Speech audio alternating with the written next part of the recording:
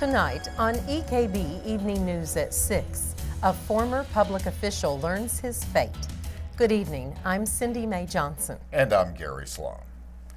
8 months after he was indicted, a federal jury has delivered a verdict to former State Representative W. Keith Hall. That verdict, guilty. Hall was convicted on a single charge of bribery, which carries a maximum sentence of 10 years in prison and up to $250,000 in fines. Hall has been convicted of paying former mine inspector Kelly Shortridge $46,000 to overlook violations at Hall's mines.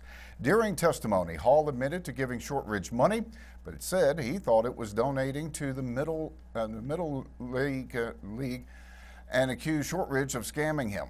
Before the jury was given the case, Assistant U.S. Attorney Ken Taylor pointed to the number of instances Hall gave money to Shortridge and said his guilt was apparent. However, Hall's attorney, Brent Caldwell, told jurors that if Hall thought he was doing anything illegal, he would not have paid by check because that left a paper trail. The jury, however, did not buy that argument. Afterwards, Caldwell said he was disappointed. Anytime you lose and your client's convicted, you're very disappointed, yes. We felt like there was sufficient evidence for the jury to return a not guilty verdict, and unfortunately they disagreed with us, so we're very disappointed about that. Hall will be sentenced September 17th and continues to be free on bond. In a landmark decision, the U.S. Supreme Court ruled today that state bans against same-sex marriage are unconstitutional, making same-sex marriage legal in all 50 states. In response, Kentucky Governor Stephen Beshear issued a letter to all 120 county clerks saying same-sex marriages performed in other states will now be recognized by Kentucky effective immediately. He also directed the Kentucky Department of Libraries and Archives to create a gender-neutral marriage license application and disseminate it to clerks today. EKB News reporter Shelby Steele spoke to supporters of same-sex marriage today to get their reactions. Today, the United States Supreme Court issued the final statement on same-sex marriage. Now, all 50 states will allow marriage equality. The president of Differing Sexualities Alliance at the University of Pikeville says she is overwhelmed by the decision of the Supreme Court and happy that her sister will be able to get married in August. One thing that initiated that sort of support that I have for people that have differing sexualities would be witnessing my sister being treated differently. And it surprised me at first to know that someone, even though it has nothing to do with their life choices, would treat someone differently, whether that be abuse physically, mentally, or emotionally. Members of the community consider today a good day by saying love will always prevail. It's about love and it's about rights. You know, loving the person that you want. That was our right long before the Supreme Court's ruling today. The world has seen enough hate lately. I think it's time that we let love, have the day. Gibson shares some advice for those who may be struggling with their sexualities and says to never feel alone. Don't think that you're in the wrong. If anything, if you're struggling with, identifying in a certain way, do not feel that you are different or you're the only one. Talk to someone. Do not feel like you are the only person in the dark if you feel like you're in the dark. Just know to be comfortable and try to be comfortable in your own skin because it's the only skin you have.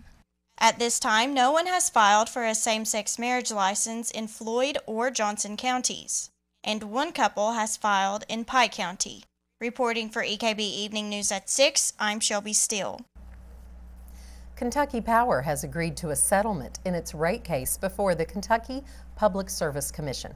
Under the settlement, the utility was granted about 2/3 of the increase it was seeking. Customers now paying an average of $125 a month can expect to see their bills go up to $132. In addition, the PSC also approved a 15-cent monthly surcharge to be used for economic development efforts in the 20 counties where Kentucky Power operates. That money will be matched by shareholder dollars up to $600,000. A Knox County woman charged last week with coordinating a multi-state pill ring has been formally indicted by a federal grand jury yesterday. 57-year-old Donna Sue Sexton of Sassafras is charged with 1 count of conspiring to distribute oxycodone. During a hearing last week, Hazard Police Detective Russell Dishner accused Sexton of taking groups of people to Florida pain clinic, collecting their prescriptions, then distributing the drugs after the prescriptions were filled. If convicted, she faces a maximum penalty of 20 years in prison and $1 million in fines. Unemployment rates fell in 119 counties across the state in May. Russell County in south central Kentucky was the only one to post a higher figure. Jobless rates were lowest in central Kentucky counties, with Woodford County posting the state's best rate, 3.8%. Counties with the highest jobless numbers were concentrated in eastern Kentucky, with rates 2 and 3 times higher than other areas of the state. Magoffin County had the state's highest unemployment rate at 12.7%. In the immediate region, Knott County was next on the list at 9.3. All other counties in our coverage area had rates below 9%, with Johnson County coming in under 8%. Well, coming up, if you've got a railroad crossing on your daily commute, many of us do, there's a good chance you'll need to find another route over the next week. And last night was a celebration of local foods and arts in the Appalachian Artisan Center. We'll be back in 2 minutes.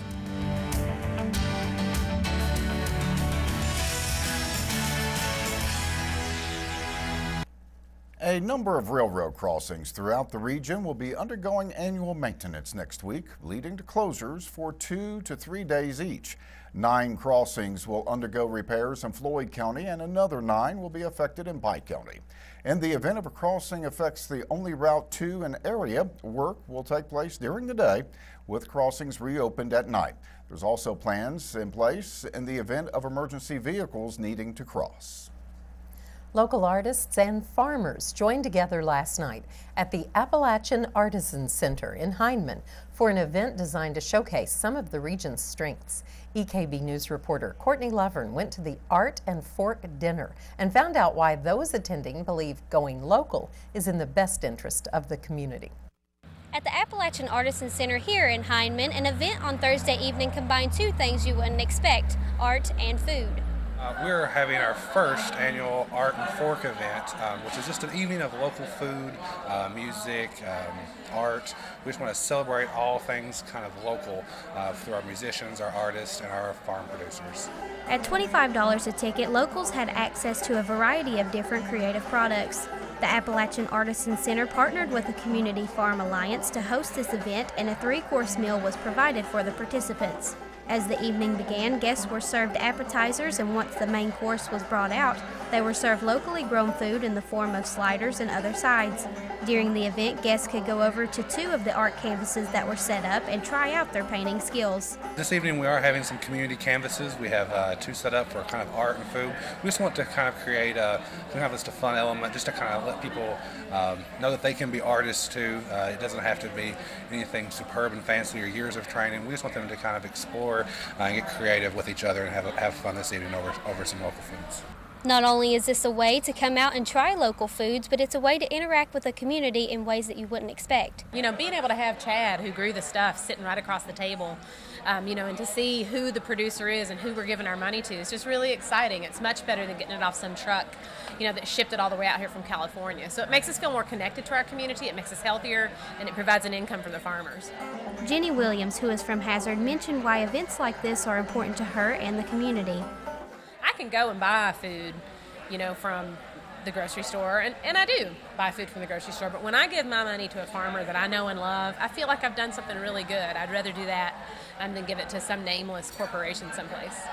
The Artisan Center plans on partnering with the Hindman Farmers Market in the future to infuse more art and food. For EKB Evening News at 6, I'm Courtney Lovern.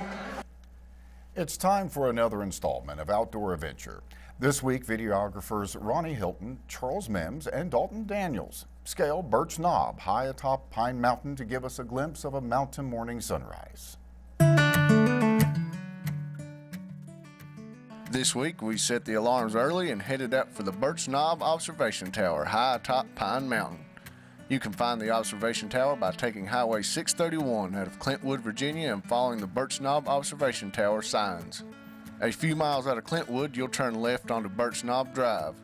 From here, you'll leave the pavement and begin on a dirt road. You'll want to take it easy going up the mountain. There are some rough spots and ruts in the road that can cause your vehicle to bottom out. Upon reaching Birch Knob, you'll have 183 steps to climb up to the observation tower.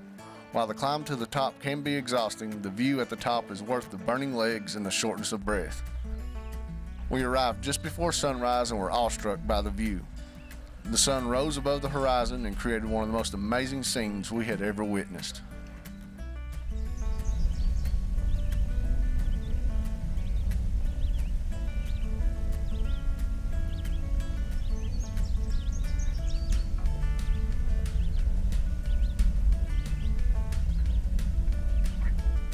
Even though we had 5 cameras, it was overwhelming to try to capture the 360-degree view from the observation deck.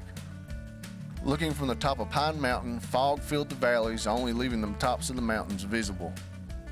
Sitting at 3,144 feet in elevation, you can view the states of Kentucky, Virginia, West Virginia, Tennessee, and North Carolina in the distance. A trip to the Birch Knob Observation Tower should be on everyone's to-do list. The climb up the 183 stairs is worth the spectacular view from the top of Pine Mountain. The Birch Knob Observation Tower, in my opinion, is one of the most amazing places in our region. For EKB Evening News at 6, I'm Ronnie Hilton. Wow, I'm inspired. Me too. That's going to be on my bucket list. I got to get up there. Absolutely. I only got to get up really early, though. I think both you and I have done that before. Yeah, we've done that before. Coming up, last night was a pretty big night for former Wildcats. Joe Kinzer will be in to break down how the NBA draft went down. But first, we'll ask EKB Chief Meteorologist Lathan Hopkins how much rain we can expect this weekend. We'll be back in 2 minutes.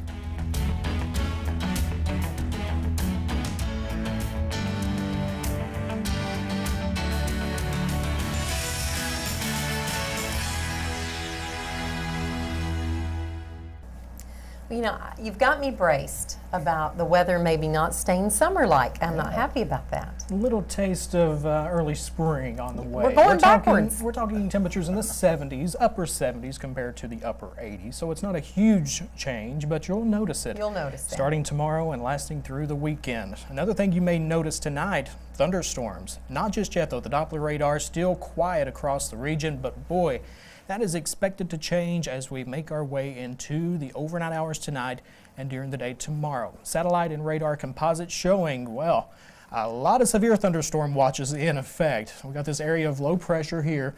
It is going to continue to make its way to the east, and as it does so, you'll notice in western parts of the state, a cluster of showers and thunderstorms stretching from central Kentucky all the way back toward Paducah. I'm going to take the satellite and radar off, and I want you to look at how many severe thunderstorm watches we have in effect right now.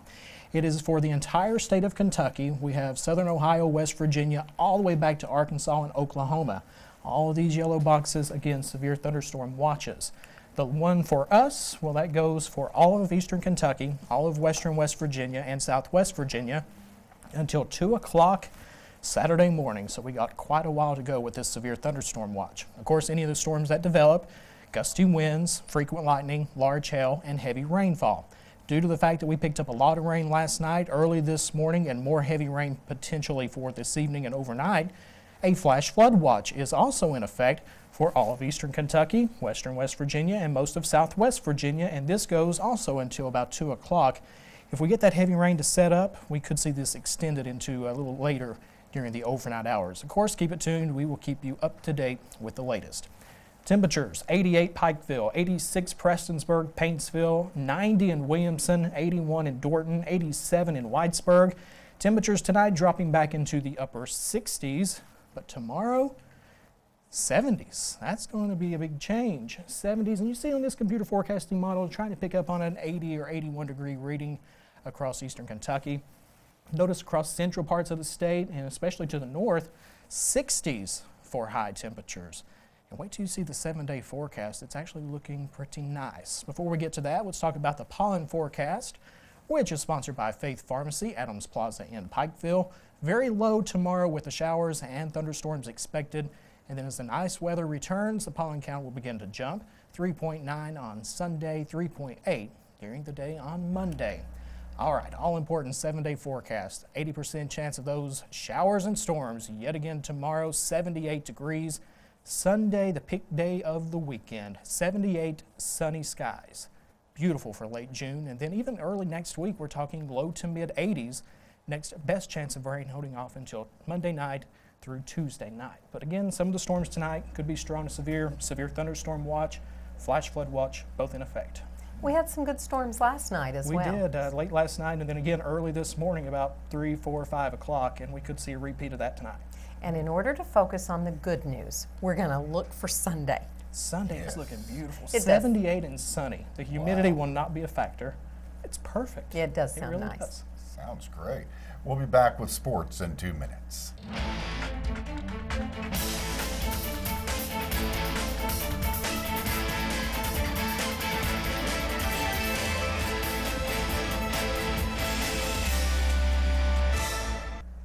Well, Joe, University of Kentucky well represented in the NBA draft. Oh, it was a big night last night for Kentucky and the Big Blue Nation. Thanks a lot, Gary. And good evening, everyone. I'm Joe Kinzer, look at sports. The 2015 NBA draft was a big night for the Kentucky program as the Cats had 6 players taken, including 4 lottery picks. Karl Anthony Towns was taken as the #1 overall pick by the Minnesota Timberwolves. Towns became the 3rd top draft pick during the Coach Cal era. Sacramento snatched up Willie Cauley-Stein with the 6th pick. Cauley-Stein will team up with former Cat DeMarcus Cousins. Trey Lyles went 12th to the Utah Jazz, and Phoenix chose Devin Booker. Booker will join ex-Cats Eric Bledsoe, Archie Goodwin, and Brandon Knight. Now, Andrew Harrison and Dakari Johnson both were selected in the 2nd round. Andrew was picked 44th. He went to Phoenix. However, he was later traded to the Memphis Grizzlies, while Johnson was taken 4 picks later by Oklahoma City. Now, Aaron Harrison was not drafted last night, but signed a free agent contract to the Charlotte Hornets and will compete in the NBA Summer League for an official roster spot in the fall. 24 Cats have now been drafted during Coach Cal's 6-year tenure.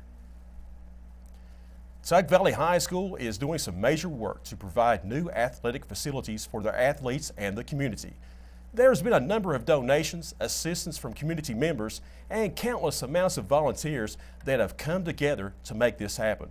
Michaela Colley files this report. It's been a long time coming for Tug Valley High School as they finally get the opportunity to build new athletic facilities to help better their programs thanks to community efforts. This dream is now in progress for the upcoming sports seasons. The community's been waiting 27 years for this project to happen. And when things started happening and trees started being cut and dirt started being moved, the whole community just started stepping up. People have been donating services in kind and money, and this is truly going to be a product of our community. A lot of progress is being made to upgrade the athletic facilities of Tug Valley High School. We are rebuilding our football stadium, putting a crown on our field so it will drain properly, putting new sod down. That's what we're doing here today. We are surrounding it with a 6-lane track, so that will benefit our track team, but that will also benefit the entire community as well. And a new baseball and a new softball field, because that used to be part of the same football field that we're standing on. And we're going to be building several tennis courts, expanding our parking, and expanding all the other facilities that go along with outdoor sports. So it will benefit everyone. We want this place to be a community park. The coaching staff and players are excited about the improvements and hold high hopes for next season. And I'm just excited that we're all going to have a facility that we can be proud of and that our fans can show up and really, really enjoy their time here. Last year we were fortunate enough to make it to the semifinals, and we had to go somewhere else and play. And hopefully that with doing the things that we're doing now, we can host a playoff game here in the near future, hopefully this year. Oh, it's going to be great to actually have a field where you come out and you feel like you're on a facility that's, healthy to be able to play on, and have a field that's great, people can come to and you're not really embarrassed of it. It's a field that's all around great. The expected completion date is mid-August, where the Panthers plan to host their first home game on August 28th. For EKB Evening News at 6, I'm Michaela Colley. Good job, Michaela. Thanks a lot for that report. Despite the struggles this season by the Cincinnati Reds, Brian Price's club is still in contention for a wild card spot, only 5 games back. And last night they were trying to pin another loss on the Pittsburgh Pirates. Let's go to the highlights. Top of 7, Reds down by 2, and there's the Todd father, Todd Frazier, 2-run blast, his 24th of the season, and we're not up at 4 all. Let's go to the top of 8. There's a base hit up in the middle. No Brandon Phillips to the right behind the back flip, double play, and the game's still tied. 5 innings later, top of the 13th inning, and Brandon Phillips and Houston, we have liftoff as the Cincinnati Reds defeat the Pittsburgh Pirates 5-4. Now the Reds continue their road trip action tonight as they will take on the New York Mets. Coverage on Hit City USA. And finally, Brad Napier was hired today as Chapmanville Regional High School's basketball coach, and Cindy, he served the last 3 years in that capacity at Mingo Central. So you know a little bit about his work, huh? Great job. He led the Miners to its first ever state tournament basketball appearance last year. I tell you, I got to go back though to what we just saw going on for the Tug Valley teams. That's awesome. I'll tell you what, that's 27 years long overdue, and those fans, more importantly, those kids, they deserve much better, and I'm glad it's getting done. Yeah, absolutely. Yeah. Our kudos to everybody working on that. And we'll be right back. Chance of some thunderstorms tonight, Lathan? To say the least, a severe thunderstorm watch in effect for all of the region through 2 o'clock in the morning, as well as a flash flood watch that's in effect through late tonight. So any of the storms that develop and move through can put down locally heavy rainfall, frequent lightning, large hail, damaging winds, much like what we had last night. But we'll watch it and keep you up to date with the latest. And of course, you can find the latest forecast in tomorrow's Appalachian News Express. And that's the 7-day forecast, right? That is the 7-day. Great. Thanks, Lathan. Hey, I know even with storms coming, there's still stuff going on tomorrow, sports-wise. David Jones, former Kentucky football standout, has his camp, kindergarten through 10th graders at Camp Stadium at Belfry High School. The registration begins at 8. Camp runs all day from 9 to 3. They're going to have hundreds of giveaways, including UK home football tickets, Alabama, Auburn, and Florida on that list. Favorite sport to follow is UK football. Yes. And even if it rains, they're on AstroTurf there, right? And if it rains heavily, lightning, they're going to take it inside Belfry High School's gymnasium. Good deal. Okay. That will do it for tonight's EKB Evening News. Remember, you can get more local news anytime by listening to the radio stations of East Kentucky Broadcasting. You can also follow EKB News and EKB TV on Facebook and Twitter. Good night. Thanks for watching.